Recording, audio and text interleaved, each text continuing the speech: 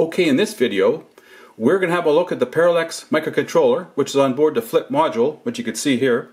So in the back is a microcontroller. It's their P1 version. The part number is P8X32A. Now this is a multi-core microcontroller. It has 8 32-bit microcontrollers on board, and they're called cogs, and they're labeled 0 to 7.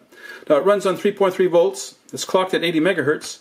And if you're into robotics applications and you're building a little robot, you'll probably have an ultrasonic range sensor, or maybe a time of flight sensor for navigation, a servo motor, an H-bridge for motor drive control, a GPS, a LoRa radio module.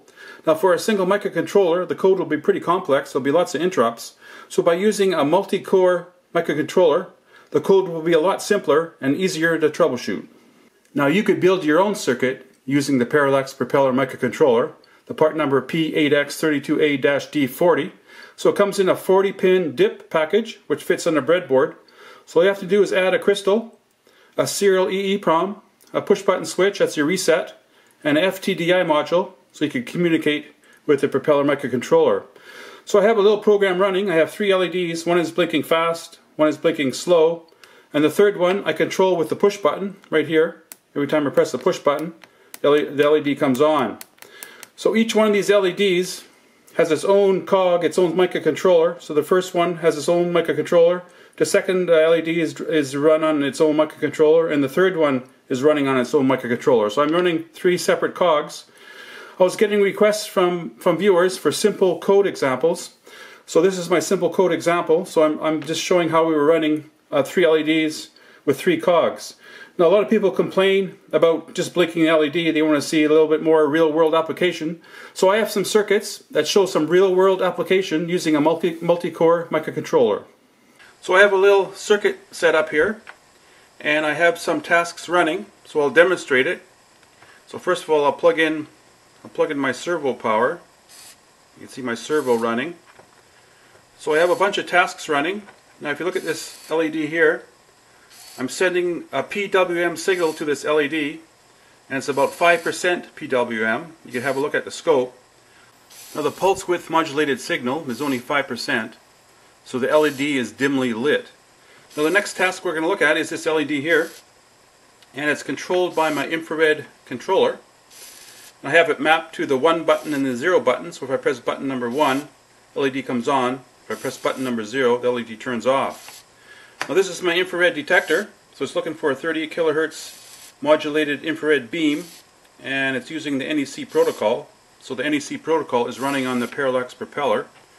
So if I press button number 1, you can see the LED comes on, and if I press button 0, the LED goes out. Now the next task is my ping module, which is an ultrasonic distance measuring module. So if I bring an object up to the ping module, you can see the 4 LEDs indicating the distance. So that's running continuously on the Parallax propeller. Now the last is my servo, and it's running a little test program. So it's showing 0 degrees, then 90, then 180. So all these tasks are running at the same time, independently, without any interrupts. Okay, here's a simple code example to blink the 3 LEDs on my breadboard using the Parallax propeller. And it's written in Tachyon Forth. So we have 3 little programs that we're going to run. The first one is called blink 0. So that means we're going to blink the LED on GPIO pin 0. And we start off with a begin, a gain loop. This is an infinite loop. The code will never come out of this loop. It's going to be continuously running. So it's going to start here. It's going to go all the way to a gain, stop, and it's going to go back to the beginning. So what we're going to run, GPIO pin 0 is going to go high for 100 milliseconds. Then GPIO pin 0 is going to go low for 100 milliseconds. And it's going to do that over and over again. So we're going to blink the LED on GPIO pin 0. And that's going to be our fast blink. Next program is called blink 2. So that means we're going to blink the LED on GPIO pin 2. So again, we have a begin, a gain loop, continuous loop.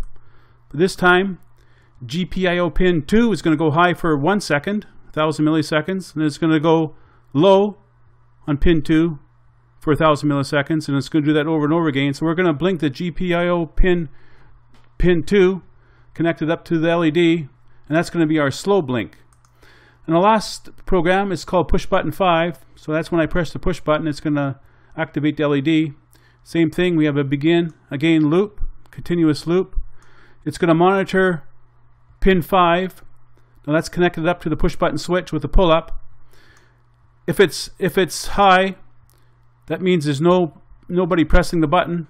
The LED will be off, and if somebody presses the button, it's going to turn on the LED. And this is going to be run over and over again in this begin again loop. So these are the 3 programs.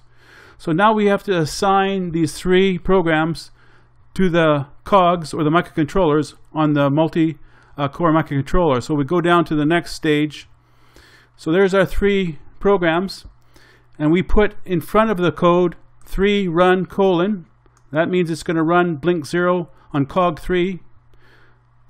Blink 2 will be run on cog 4, and push button 5 will be run on cog 5. So all we have to do is just put the number of the cog, the microcontroller we want, and the run and colon in front of our code, and we'll assign it to that cog. Then I made a word called run all. So it's going to run blink 0, blink 2, and push button 5. So when I run all my 3 programs are going to run, and my 3 LEDs will start blinking. Okay, so that was my simple code example that was requested. So I made it as simple as possible, as the simplest I could think of, so everybody could understand that code, how we could run the 3 LEDs and the third one on the push button. So if you have a robotics application, you could take your code and split it up into tasks, and you could focus on each task and run it on each microcontroller separately without any interrupts. That'll make your code a lot simpler and a lot easier to troubleshoot.